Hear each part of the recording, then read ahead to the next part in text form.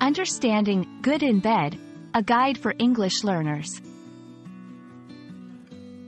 Hello everyone, welcome to our English language learning series.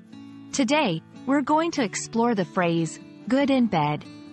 This is a common expression in English, often used in adult conversations. It's important to understand its meaning and context to avoid misunderstandings. So, let's dive in.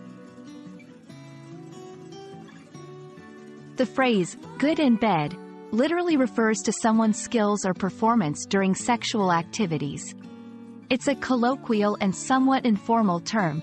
This expression is used to describe a person who is considered sexually competent or satisfying by their partner. Understanding the cultural context of this phrase is crucial. It's considered a private and adult topic in many cultures. Using this phrase in casual conversation, especially with people you're not close to, can be seen as inappropriate or offensive.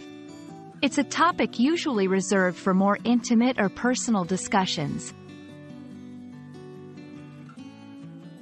There are various ways this phrase can be expressed. For example, she is great in bed. They have a good bedroom skill. These variations carry the same meaning but might be used in slightly different contexts or personal preferences. This phrase is often found in adult literature, movies, and TV shows, especially in romantic or dramatic genres.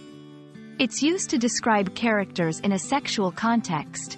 As a learner, you might come across this phrase in these mediums, so it's good to know its meaning and connotation.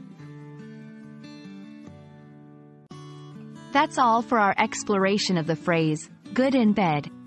Remember, it's a sensitive and private topic, so use it cautiously and with awareness of the cultural context.